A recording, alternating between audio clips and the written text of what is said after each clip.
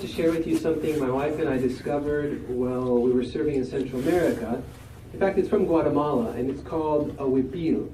This is a traditional fabric, traditional clothing that the Indians in Guatemala wear. And what's very interesting, it's hand woven. It's something that's very valuable to them because it takes time and effort to make. In fact, each one of the huipils in Guatemala come from a unique region. The ones you see in the images are from the village of St. Mark. And everyone in that village wears the same huipil, the same color, the same fabric, the same style. It's what identifies them. Well, it's part of a rich and a beautiful culture. And they're happy because it represents their heritage, their culture. What about you and I? If you could choose a piece of clothing that identified you, what would it be? Would it be a suit, a dress, your favorite pair of jeans? Well, the truth is that we don't have a piece of clothing that identifies us, but the Bible does compare our Christian identity to clothing. We like to look in the Bible and examine where the Bible encourages us to compare that, our identity, to clothing. Colossians chapter 3, verses 9 through 14. Please turn with me there in your Bible. And remember that as Christians we have this identity, this culture. It's not something we're born into, but rather it's something that we adopt, and it visibly identifies us. Notice in Colossians chapter 3, there in verse 9, they make reference to it, saying we should strip off the old personality, stripping off that old clothing, if you will. And notice verse 10, chapter 3, verse 10, and clothe yourselves with the new personality, which through accurate knowledge is being made new according to the image of the one who created it. Then in verse 12 again, Apostle Paul said, accordingly as God's chosen ones, holy and loved, clothe yourselves with tender affections of compassion, kindness, humility, mildness, and patience. Continue putting up with one another and forgiving one another freely, even if anyone has a cause for complaint against another. Just as Jehovah freely forgave you, you must also do the same. But besides all these things, clothe yourselves with love, for it is a perfect bond of union. So we can see that here the Christian personality is likened to clothing. Again, it's something visible for all to see. And everyone here has worked very, very hard to put on the Christian personality, to put on that Christian identity. It's what makes you beautiful. It's what makes you beautiful not only in my eyes, but in Jehovah's eyes. Yes, we've put in a lot of effort and time in developing these qualities of kindness, compassion, humility, patience, and love. You're to be commended. But can this Christian identity, our Christian identity, be removed? Can it be lost? Notice what Revelation chapter 16 and verse 15 says. Revelation chapter 16 and verse 15. And there we find the answer. Here in Revelation 16 there's a vision, and in verse number 15, Jesus Christ, the glorified Jesus Christ, is speaking. There he says, Revelation chapter 16 and verse 15, look, I am coming as a thief. Happy is the one who stays awake and keeps his outer garments, so that he may not walk naked and people look upon his shamefulness. Notice here Jesus refers to the outer garments. What are these outer garments? They refer to our righteous identity as a Christian. It's the Christian qualities that we just mentioned in Colossians, and also the principles and morals that guide us in our service to Jehovah God. And this Christian identity allows us to have a close and intimate relationship with our Father, Jehovah. But you notice, these outer garments can be removed because we're told to keep on holding on to them. Otherwise, we could walk around naked, if you will. In what sense? Well, if we were to lose our outer garments and become naked, we would lose our precious relationship with Jehovah God. Yes, we can lose our Christian identity. But how does this happen? What's interesting, no human can force us to remove our outer garments. Yes, no human, no government, no law, no prison, no unbelieving mate, no family member, not even Satan the devil and his powerful wicked forces can force us to remove our Christian identity. So how is it possible then that we can lose it, we can remove it, as the scripture says? Well, sadly, some have willingly removed their Christian identity. Willingly, they have given up their identity as Christians and sadly have lost their relationship with Jehovah God. Well, how can this happen? Well, let's illustrate it by means of a parable. This parable is that of the sun and the wind. One day the sun and the wind were arguing over who was greatest, who was more powerful. So as they were arguing, a young man was walking by them, and this man had a heavy coat on, heavy winter coat. So they decided whoever could remove the coat first was the strongest. So the wind began to blow with a cold wind, a strong wind.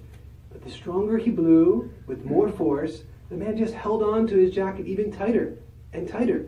He refused to let go of his jacket. Well, after some time, the sun said, "It's my turn." And little by little, the sun began to shine brighter and brighter and brighter.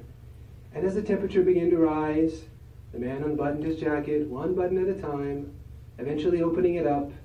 And as it became hot, well, he removed his jacket completely and left it on the side of the road and continued on his way. Well, what's the lesson of this small parable? We can really see how it illustrates well that Satan's attack against us. He uses both direct attacks and subtle. But in both cases, neither the sun nor the wind was able to remove the jacket. Who removed it? The man did. He removed it himself. Now sometimes, as we say, Satan's attacks can be very direct. We think of how he gives persecution, such as banning us from attending meetings, or banning our work in the preaching activity, or banning our literature. But is this direct attack always successful? Actually, it's not. Many times when Jehovah's people are banned, they realize how much they value their worship to Jehovah. And so what's happening for example, in Russia, we can see it's not effective as much as Satan would like it to be, because the brothers really rally around each other. They appreciate their Bible reading, even more so their personal study, their Christian meetings. So Satan uses other attacks, which are much more subtle. Again, if your boss told you, you cannot attend the meeting this Sunday, you cannot read your Bible, you cannot preach, would you listen to him? Probably not. But if he told you you had to do overtime this weekend, or rather in your school, your teacher told you had a special project that had to be finished, or they encourage you to work in extracurricular activities at school, maybe sports or special projects that wouldn't allow you to attend the meetings regularly, or would impede your personal Bible reading and personal study. Or what about discouragement because of financial problems, or discouragement because of health problems? We see these are those subtle methods that Satan uses, and they can be effective in causing ones to slowly remove their outer garments, remove their Christian identity. And here we really have an attack that is subtle, isn't it? I remember one time speaking to a brother when I was a young man in Bethel. I didn't know at the time, but he was the branch coordinator of a branch that was in Eastern Europe and had severe persecution. And when I came to find out where he served and the persecution they were facing, I told the brother, we pray for those brothers there. And he said, you know what? The brothers where we are praying for you here in the United States. I was a bit surprised because we have the freedom to preach, we have the freedom to attend meetings, to read the Bible, all of our publications. But he said the reason was because where they are, the enemy is clearly identified. It's the police, it's the governments that are banning the work, that are entering into the kingdom halls and removing our brothers, arresting them. But for us here in the States, sometimes it's more difficult to identify the enemy, to realize who it is. And so those subtle attacks, as we mentioned, can be very effective here where we are in the United States. So we must be prepared. We must safeguard our Christian identity. Now Satan realizes that he cannot remove our Christian identity. So he tries to trick us, confuse our thinking, cause us to remove or abandon our Christian identity. Now one of those tools that we can identify is in James chapter 1. Let's examine one of Satan's most effective tools. James chapter 1 and verses 6 through 8. That's James chapter 1. Notice there in verse 6, he says, "But let him keep asking in faith, not doubting at all, for the one who doubts is like a wave of the sea, driven by the wind and blown about." In fact, that man should not expect to receive anything from Jehovah. He is an indecisive man, unsteady in all his ways. But you notice the tool that Satan uses to confuse us, to change our thinking. Ultimately, it is doubt. And Satan the devil has been spreading doubt for many, many years.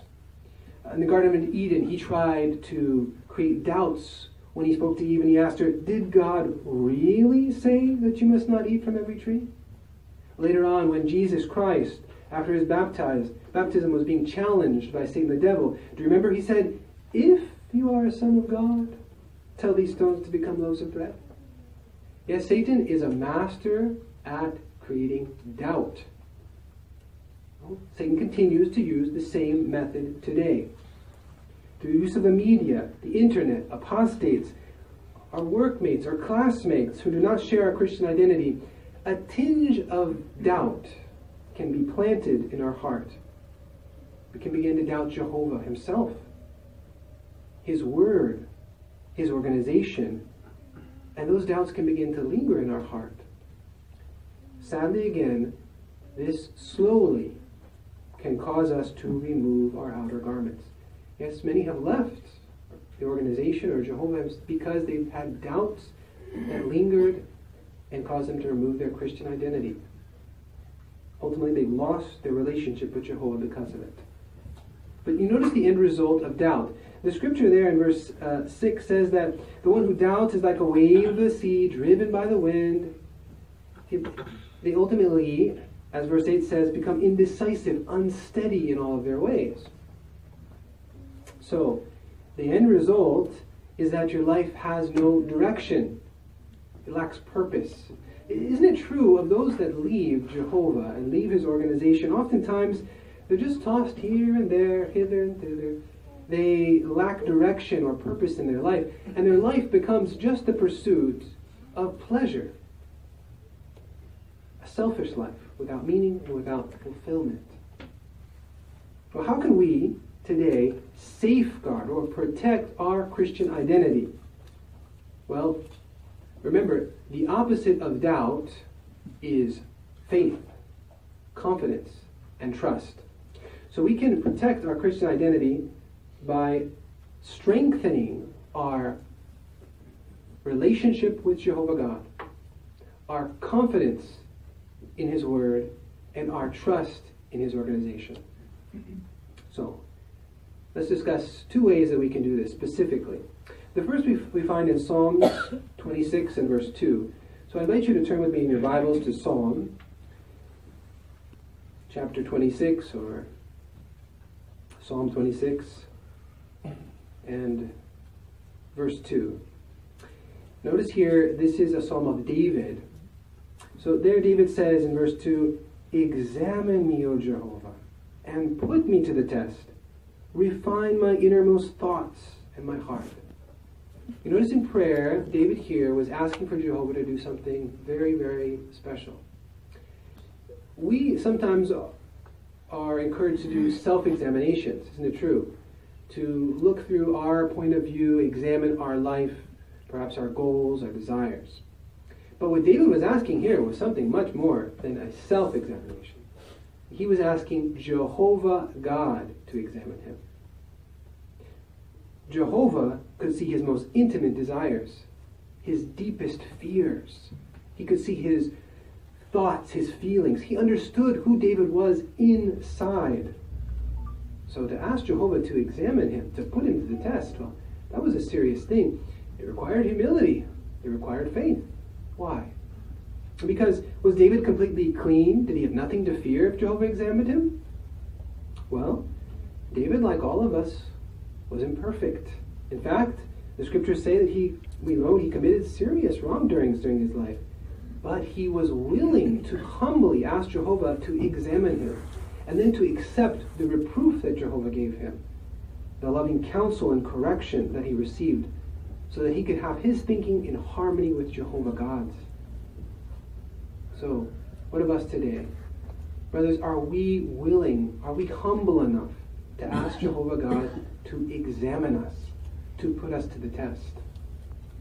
Again, humility and faith are needed. Jehovah may allow certain situations to develop that could reveal our doubts, our weaknesses, or even wrong thinking. Example, young ones in school, you may find pressure to watch pornography. You may be in situations where you are tempted to commit immorality or to use drugs. Us older ones, we may be tempted at work to be dishonest, unfaithful to our mates. What about our neutrality in political affairs? Well, that's another situation that may develop. And Jehovah may allow such situations to develop. But when we face such tests, will we react in such a way that identifies us as true Christians? Well, don't run away from such tests. Don't run away from them. Why? Notice verse 1, Psalm 26, verse 1. David said, "Judge me, O Jehovah, for I have walked in my integrity. In Jehovah I have trusted without wavering." You notice the results that David received from allowing Jehovah to examine him, to put him to the test. He was able to be an integrity keeper. Yes, he was able to have a trust that did not waver. If we allow Jehovah to examine us and put us to the test, and then we correct our wrong thinking as Jehovah does reveal it to us, well, then we will have a trust without wavering. We will not lose our Christian identity. What is the second way? Notice the second way that we can protect our Christian identity or safeguard it. We find it in 1 Thessalonians chapter 5 and verse 21. 1 Thessalonians chapter 5 and verse 21. Notice here in the letter to the congregation there in Thessalonica, chapter 5 and verse 21, the counsel here is given. It says, "Make sure of all things. Hold fast to what is fine." Make sure of all things. So how can we make sure of all things? Well, it's by being a student of God's Word. Remember, our Christian identity is not inherited. Rather, it is cultivated. Yes, we cultivate our Christian identity by studying God's Word regularly. Those precious qualities that we mentioned in Colossians, faith, mildness, love, compassion, those are qualities that are cultivated by reading and studying God's Word daily. Through a deep personal study and an application, we can, as the scripture said, make sure of all things. This is very important for our young ones. We know that as young ones, you're not born into a Christian identity. You must put forth the work, if you will, the effort that's involved in regularly studying God's Word, having a personal program to read and study the Bible. We have electronic devices which are a wonderful tool, and most of us here use them. But we have to be careful not to make our study and preparation for the meeting superficial. It's so easy now to open up the Watchtower, to click the scripture, to read it, and to continue right on. But the danger is that our study becomes very superficial. We're just really reading the Watchtower. It's important to give time to meditate on it, to do research on points we don't understand, or so we can deepen our appreciation for the wonderful privilege we have of serving Jehovah God, His precious and beautiful qualities, and then we can apply that in our life. So, by doing so, we're able to hold fast, continue to make sure of all things, and hold fast to what is fine, and protect or safeguard who we are, our Christian identity.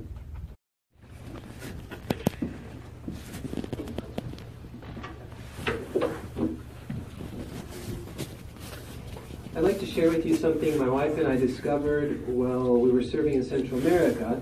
In fact, it's from Guatemala, and it's called a huipil.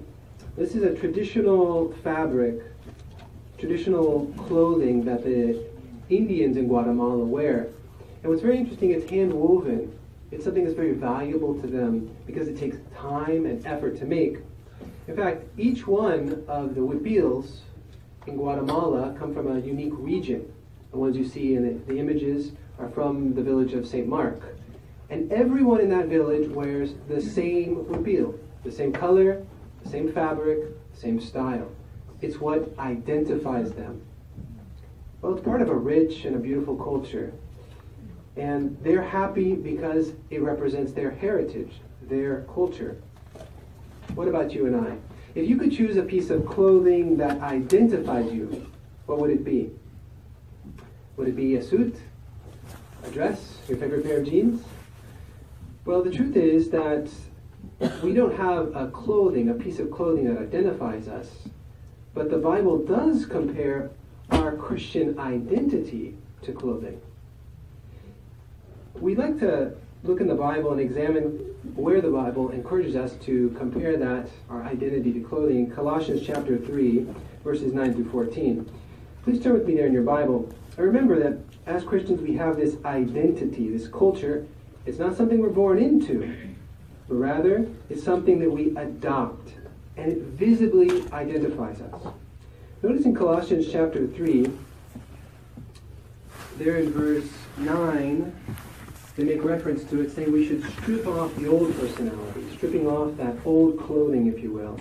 And notice verse 10, chapter 3, verse 10, and clothe yourselves with the new personality, which through accurate knowledge is being made new according to the image of the one who created it. Then in verse 12 again, Apostle Paul said, accordingly as God's chosen ones, holy and loved, clothe yourselves with tender affections of compassion, kindness, humility, mildness, and patience. Continue putting up with one another and forgiving one another freely, even if anyone has a cause for complaint against another. Just as Jehovah freely forgave you, you must also do the same. But besides all these things, clothe yourselves with love, for it is a perfect bond of union. So we can see that here the Christian personality is likened to clothing. Again, it's something visible for all to see.